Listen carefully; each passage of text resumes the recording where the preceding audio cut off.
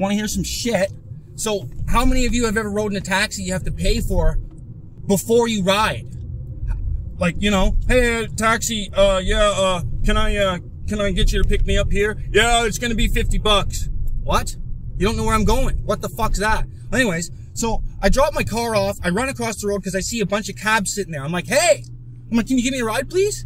He's like, no, I need fast cash.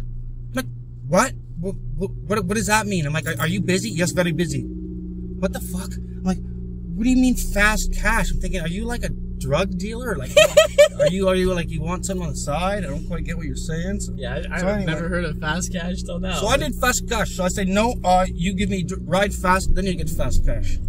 And he says, no money, no ride. So I said, all right, whatever. I actually said, you're fucked, get the hell out of here. And he says, fuck you, motherfucker. Pardon my French. So anyway, so then I'd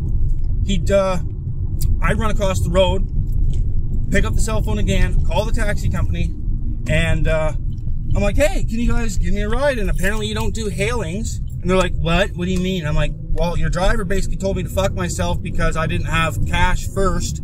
And I don't know what world he's from, but I've never rode in a taxi. We have to pay for it before you get your ride. So anyway, so then I said I'd like to talk to the manager and blah, blah, blah. I left the manager a message. The manager calls me back and says, oh, basically it's up to the driver's discretion, this, that, and the other. I'm like, well, you do realize your driver told me to fuck myself, right? And he's like, oh, no, my driver wouldn't do that. I'm like, well, I have it on a text, so pretty sure he did. Oh, you have it in text? So you texted you to go fuck yourself? That scared him. As soon as he realized it was in writing, he got scared. So I told him, I said, I'm going to report your ass to the Better Business Bureau.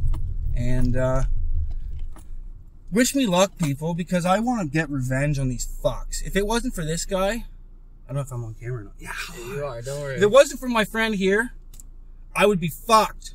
So, like and subscribe and ring the bell! Yeah, man. How was that? That's good shit, man. Is that okay? That was great.